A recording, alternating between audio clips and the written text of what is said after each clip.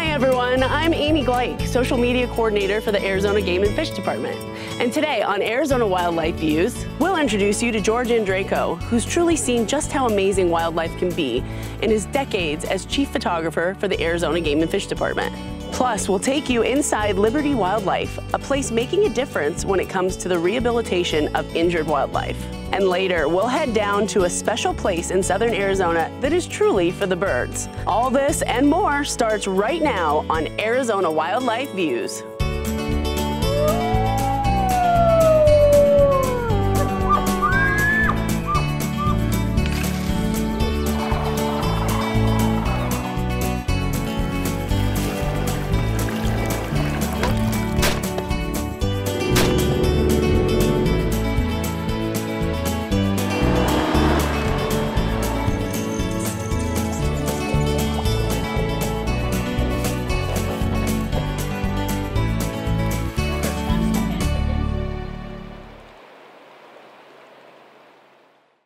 Arizona Wildlife Views is brought to you by the sale of hunting and fishing licenses and the Heritage Fund, lottery dollars working for wildlife.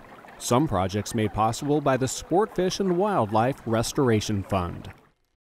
As many of us know, getting a good shot of Arizona's wildlife is oftentimes a lot more difficult than it seems. Today, we'll introduce you to someone who's been doing it extremely well for decades at the Arizona Game and Fish Department. Meet my colleague, George Andrejko, a master of capturing wildlife in photos that are truly unforgettable.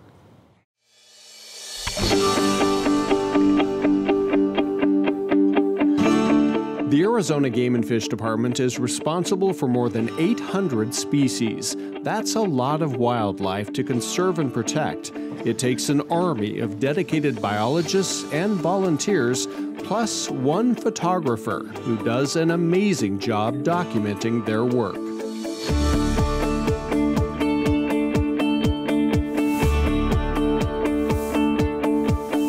If you've ever marveled at the images on the Game and Fish website, its social media, or in the agency's Arizona Wildlife Views magazine, you know the work of George Andrejko. My name is George Andrejko, and I am the Arizona Game and Fish Department photographer. It's a dream job he's had since 1989. Somebody has to do it. I guess I'll have to go do it again. All the reintroductions, black-footed ferret, the wolf, California condor, Apache and Gila trout, Chiricahua leopard frog. You know, I was around when it all hit the ground. George has photographed 3 decades of historic wildlife relocations and recovery efforts. Along the way, he's captured many unforgettable and iconic images, like this one from 1998 at the very first release of endangered Mexican wolves. It was during film days. It's a shot that almost didn't happen. And that ended up being my number 36 on the row of 36, which is usually the one that they destroy in processing. Is it too low, or do you need a little higher? I can't George enjoys photographing all wildlife, but he's especially fond of birds. That's true. You see the intricacies of their colorations, of their patterns, of their sizes. There's always a new shot or a better pose. I hear a whole lot of birds. He leads photography workshops at birding festivals across the state. It's nice to give back and help people get better, or sometimes we get photographers who are better photographers than I am. It's art that you, and a passion that you just keep working at. And the more you handle a camera, like anything else, the more you see through your lens, the better you get. In wildlife photography, George says you have to be prepared. You have to be patient, but above all else, you have to get outdoors. Being there is the biggest part. If you're not there, you're missing out. You know, you have to be out there, you have to be prepared. When driving the back roads of Arizona, George's camera is usually riding shotgun. The trick is to keep it on the seat and not bouncing all over the place. It's always at the ready, just in case. I usually have it turned on and ready to go, just for those instances where wildlife is right there and you might be able to get a couple quick shots. And some of my best deer shots, or some good deer shots, were shot from a vehicle quickly, 1 or 2 shots, and then gone. The opportunity can flee really quick too. While a vehicle can be an effective blind for photographing wildlife, it's not always possible to get the shot you want from the cab of a truck. I mean, there's various techniques for approaching wildlife closer. Certainly one of them is the lost keys, and that's simply not approaching wildlife straight on, but zigzagging your way like you're looking at the ground for keys. They look up and they see you, but you're not approaching them dead straight on. That's one of the quickest ways to get wildlife to run away, is to make a beeline straight at it. And one simple way to pursue wildlife is just to use your tree as a hide. Another way is that I never get to use very much, and that is my ghillie suit. This doesn't work well in the heat. Anything that will disguise you. I mean, there's hunting blinds that are made out there now that pop up and are just wonderful, have doors and windows. Deer, elk, a lot of times will be waiting all day to be able to go down and get water. It's a challenge. It's enjoyable. It's being out in the wild, with the wild, capturing them, hopefully without them even knowing that you're there. George has captured some amazing images, but he's still in search of that perfect picture. There's always new shots to get and better shots to make. You know, you get elk sparring or bighorn sheep butting heads. To get those great shots, you have to shoot a lot of okay shots. And when people see his photos online or in Arizona Wildlife Views, he hopes they see more than just a pretty picture. I hope they see and feel the same thing I do when I took them. Maybe more appreciation of the wildlife.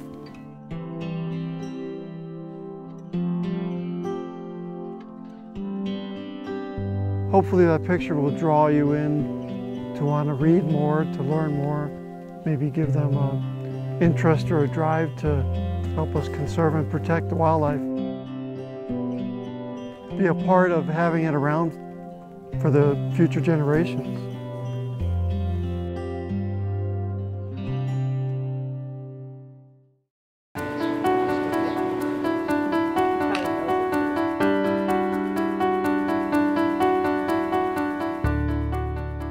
If you are a sick or injured bird, you have no better friend than Liberty Wildlife.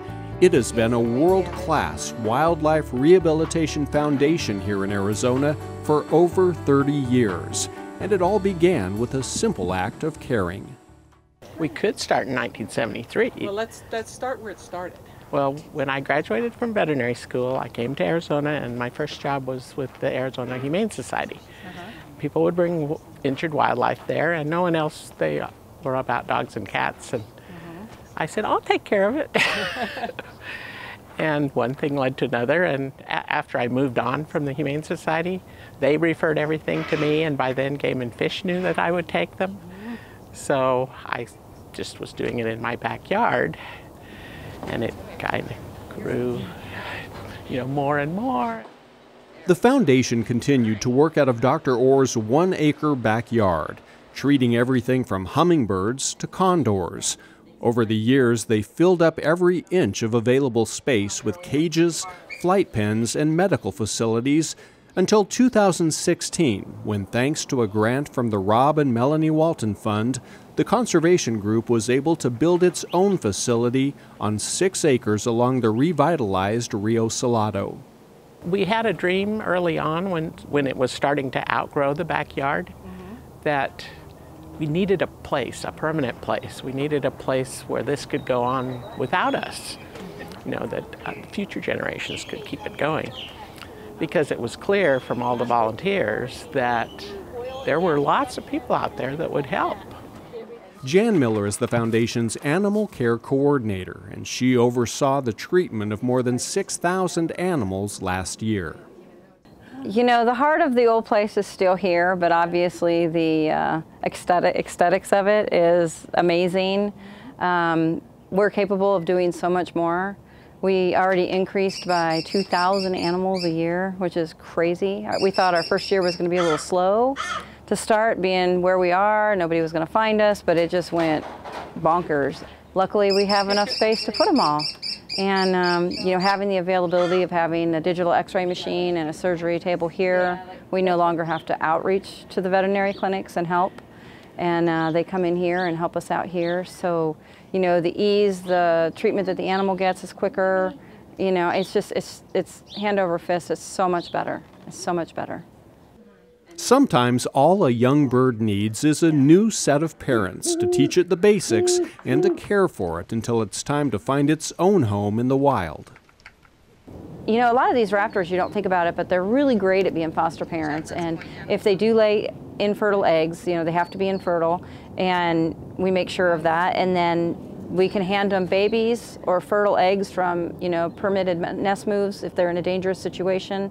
And these parents just take it right away. It's funny because they'll be sitting on a little egg, and you take the egg away and you put in this baby, and all of a sudden they're like, oh, it hatched. You know, and they immediately go into parenting mode and start feeding and cooing and making the correct noises. And then those babies, long time ago, you used to have to feed and wear camo and use a puppet. Now the parents do that job, and they're raised as owls or hawks, whatever they're supposed to be, and they understand it, and it just makes a better outcome for all of them. The new facility not only offers increased care for wildlife, but now the public has the opportunity to visit and learn more about some of the critters they share our great state with. We were never able to be open to the public before because we were in Dr. Orr's property. But here we have this wonderful amphitheater that houses a lot of programming. Falcons are the fastest bird on earth. I think the educational aspect is really what it's all about. We are at our heart of hearts of Wildlife Rehabilitation Foundation. That's how we started. But what we realized early on, it was generally the public that, or some kind of conflict with civilization that gets most of these animals in trouble. So we realized that the ideal thing would be able to teach people about the beauty and the benefits of native wildlife, and maybe they'll be more careful in what they do. We try to teach a lot of lessons about what gets these animals in trouble, you know, sticky traps, little things that you can do that would make a huge difference. Having a place and education was a big part of it. Because early on, this is a story that a man brought in a great horned owl that he shot himself.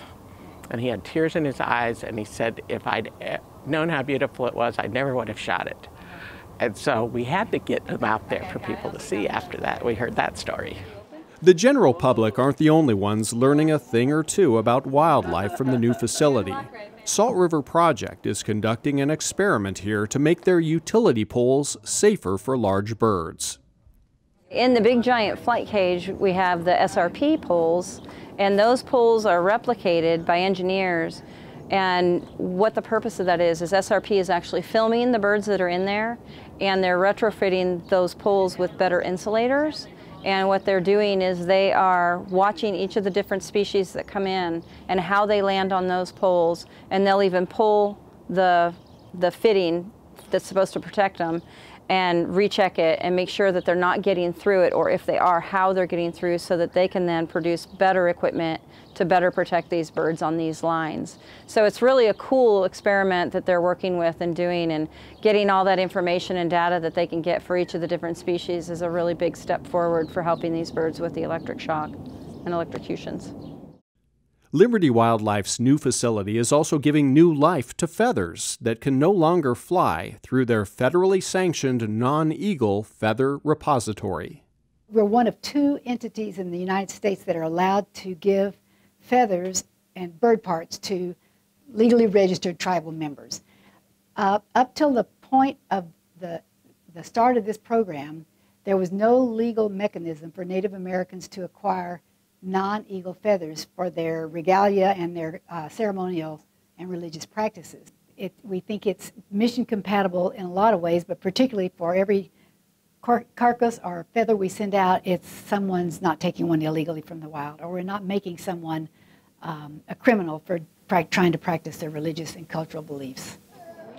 Liberty Wildlife's mission is to nurture the nature of Arizona through wildlife rehabilitation, natural history education, and conservation services to the community. They have even taken that a step further by designing their new buildings to be as environmentally friendly as possible. So when we set out on this adventure to build a new facility, one of the things we knew we wanted to do was to be as green as we could be. Sustainability is a huge issue with us. So really, you can come to our facility and you can see cool wildlife and you can learn great educational things, but you can also see sustainability in a working building, and it's been greatly successful. People really seem to enjoy themselves here. No one goes away unimpressed. Many of the birds that are treated here are brought in by the public, like these baby hummingbirds that were blown out of their nest. Liberty Wildlife has also become a valued partner with Arizona Game and Fish and other wildlife organizations for their work to help treat and return to the wild large raptors, such as bald eagles and California condors.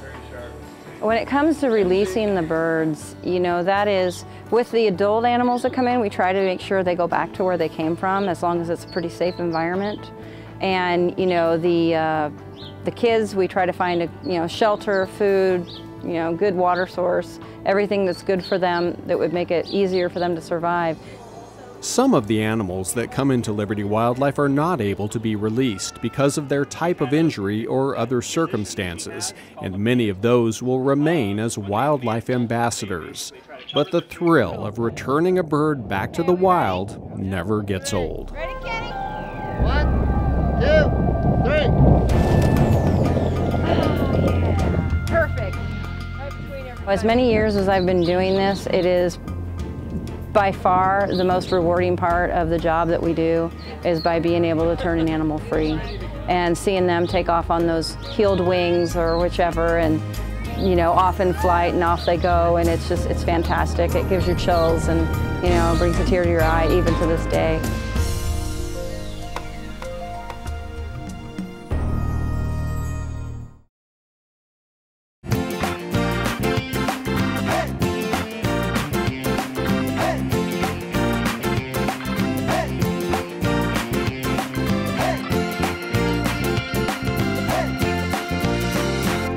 Feel the vibration? Oh, yeah. Okay, that's his breathing. It's a Friday in May, and it's Hummingbird Banding Day at Casa de San Pedro in Hereford, Arizona. And he's a broadtail. They're not rare. We just don't get very many of them in this area. Casa de San Pedro is a lovely southern Arizona inn that offers you a bed, breakfast, and birds. Today, it's the mystical hummingbird. Hummingbirds really, they're so magical seeming, they almost don't seem like a real creature. And it really does tend to inspire tremendous emotions in a lot of people. We've had people break out in tears, in fact, when they had the opportunity to release a hummingbird. Guests staying at places like Casa de San Pedro have booked their stay months, even years in advance, just to get a unique Arizona birding experience. He's looking around, he says, "What are you all looking at, guys?" Oh, there he goes. And there he goes. Spectacular. I mean, everything from the colorations, of course, to just the way that it felt, the vibrations and what have you.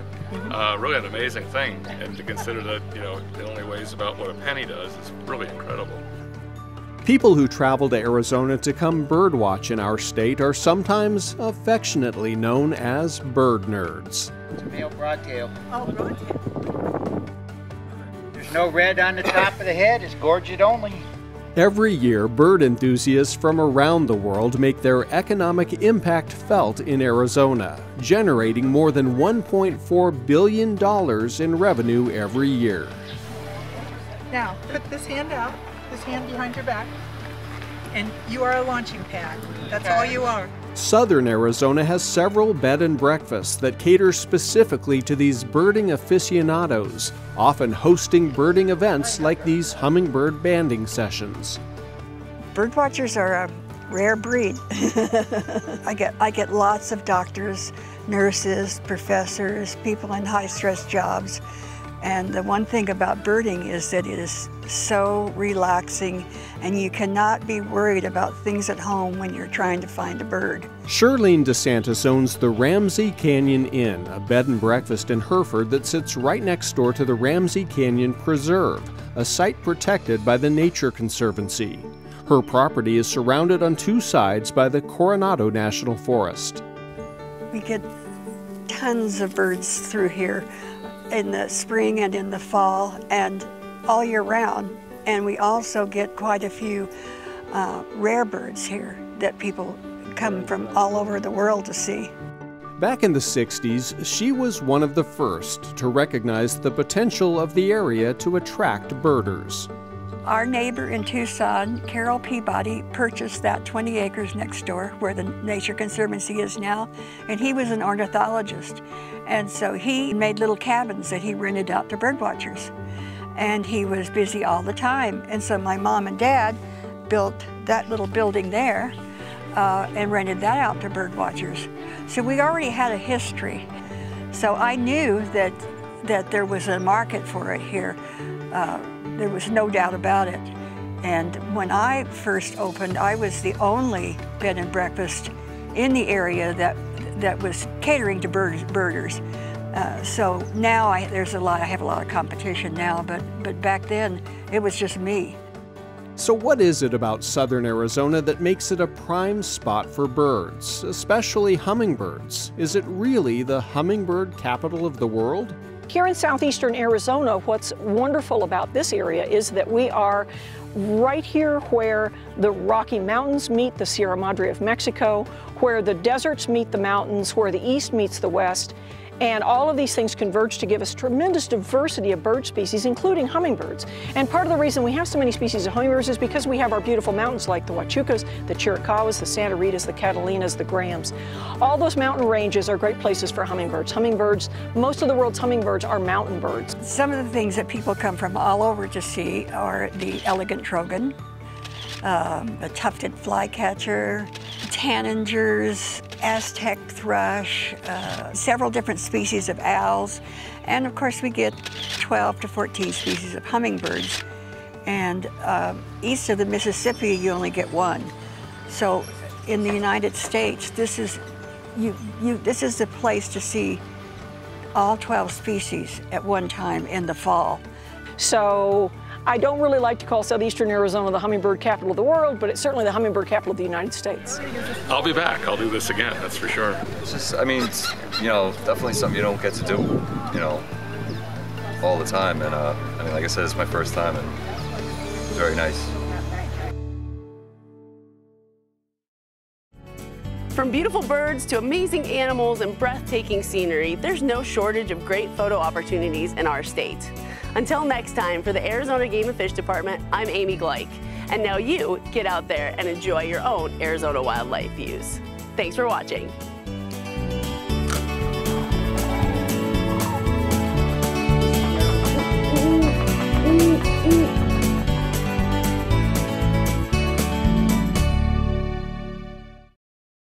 To subscribe to Arizona Wildlife Views magazine, which includes the Arizona Wildlife Views calendar, call 1-800-777-0015 or visit www.azgfd.gov/magazine.